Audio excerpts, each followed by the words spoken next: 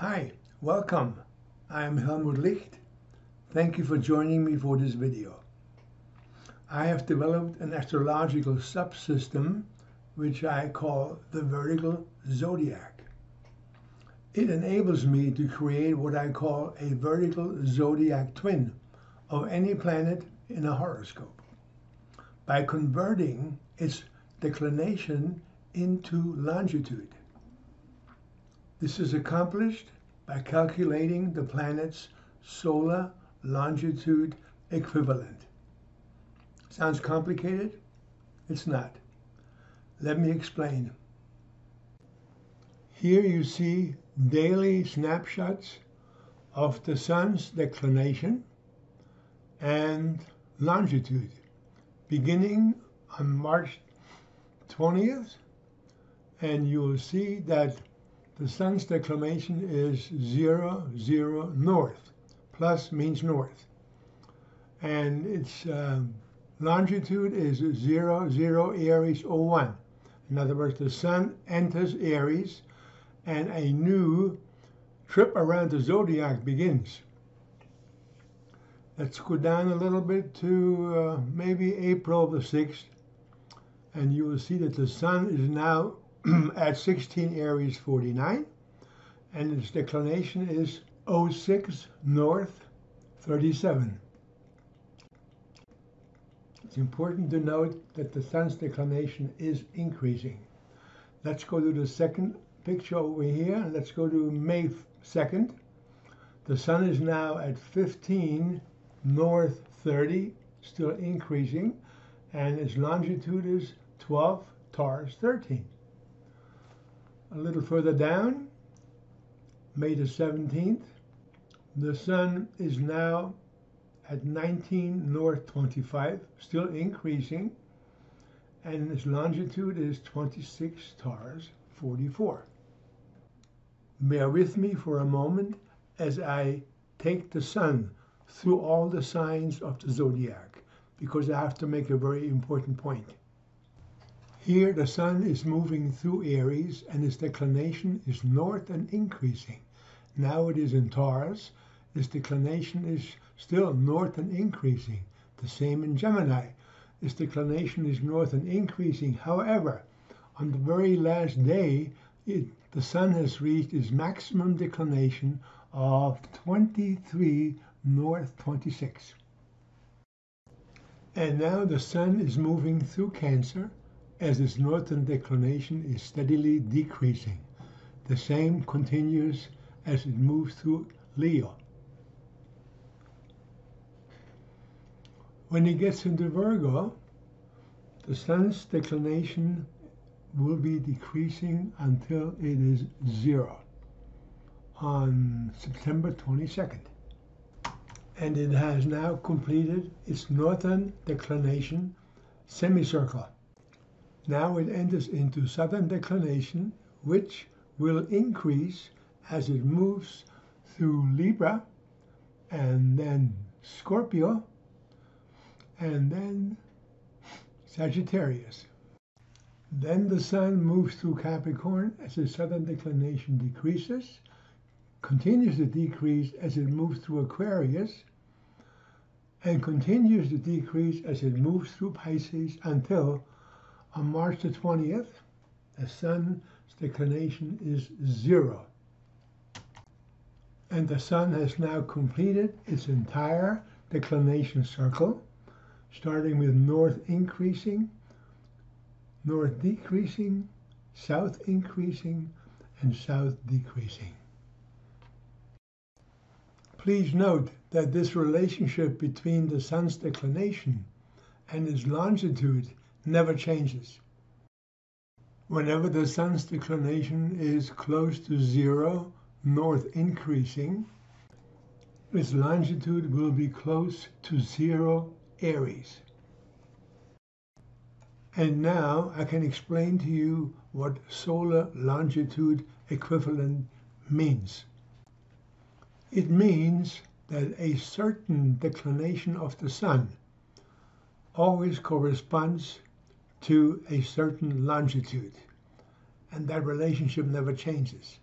For instance, We have the Sun at 159 north increasing declination, and that always corresponds to 4 degrees of Aries 59 in the zodiac.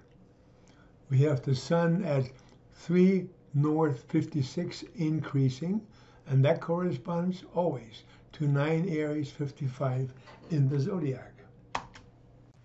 I keep stressing the word increasing because after the Sun has reached its maximum northern declination and then its declination will decrease, it once again will have a declination very close to 159, somewhere around there, but it will be a different longitude equivalent.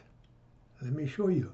Here, the Sun's southern declination is increasing as it is moving through Libra, and we have a declination very close to 159, I would say either the 148 or the 211. And notice that the longitude is now Libra, 4 Libra 31 or 5 Libra 30, or somewhere in between. Now, let's convert a planet's longitude into its vertical zodiac twin. Let's pretend that I have a planet in my chart whose declination is 2 south 34 and increasing. Its vertical zodiac twin would be at 6 Libra 29. And that's all there is to it. Let's bring up a different month and try another one. Suppose the planet that you have chosen to work with has a declination of 21 south 01 and increasing. Its vertical zodiac twin would be located at 4 Sag 21. Suppose the planet that you are working with has a declination of 21 south 47 increasing. That declination would lie halfway between 21 south 42 and 21 south 52. Since the declination is halfway between 42 and 52, the longitude would be halfway between 8 Sag 24 and 9 Sag 25, about 30 minutes. So it would be 8 Sag 54. Remember that the Sun's maximum declination is 23 degrees and 26 minutes and a few seconds. After it reaches that maximum declination, then its declination decreases. Now let me bring in my natal planet's declinations.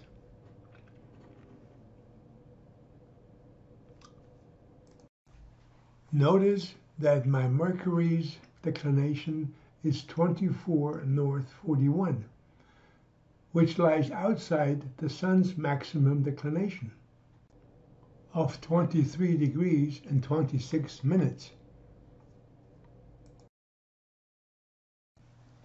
Planets whose declination is larger than the Sun's maximum are called out of bounds, short OOB, and their placement within the vertical zodiac is a little more complicated, too complicated for me to explain here, but not to worry. There is a way, and I will show you this at the end of the video. Well, now that you know all about the vertical zodiac, you may ask me, fine and dandy, but what is it good for? Why should I use it? What can it show me that the regular chart cannot show me? And here's one way for me to answer your question.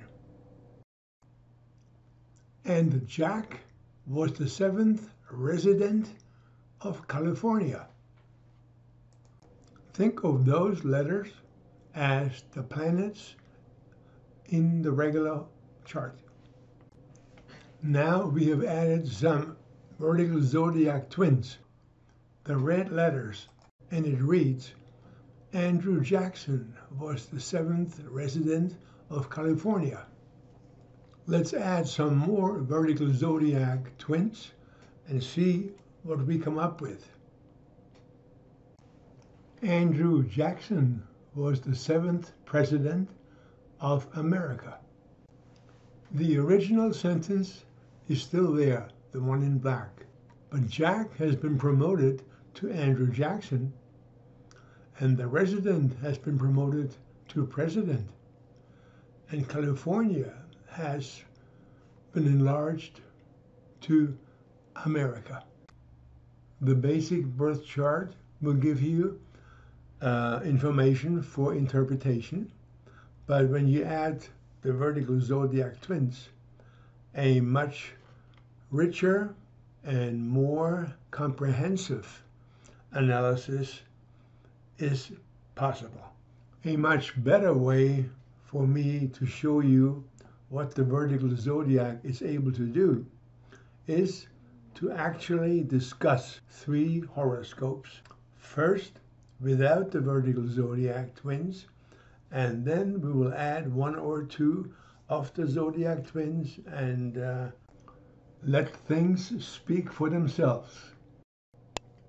Here is the birth chart of our former president, Barack Obama, and he was the most talked about, the most discussed, the most famous, and also the most powerful person in the world for about an 8-year period.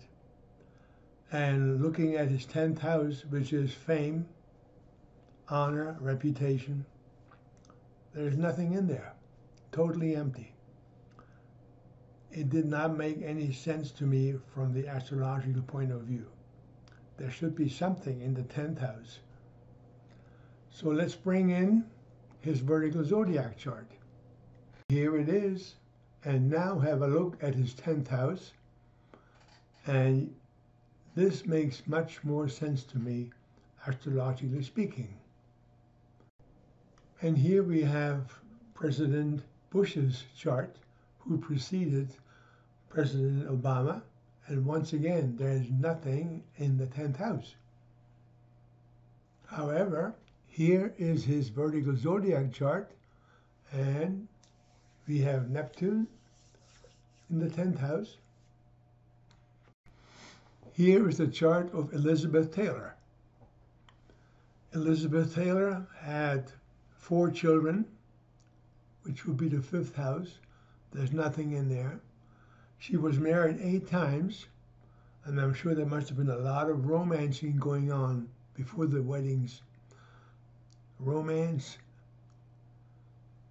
love affairs, that's the 5th house, nothing in there. And she was in entertainment and show business pretty much all of her life.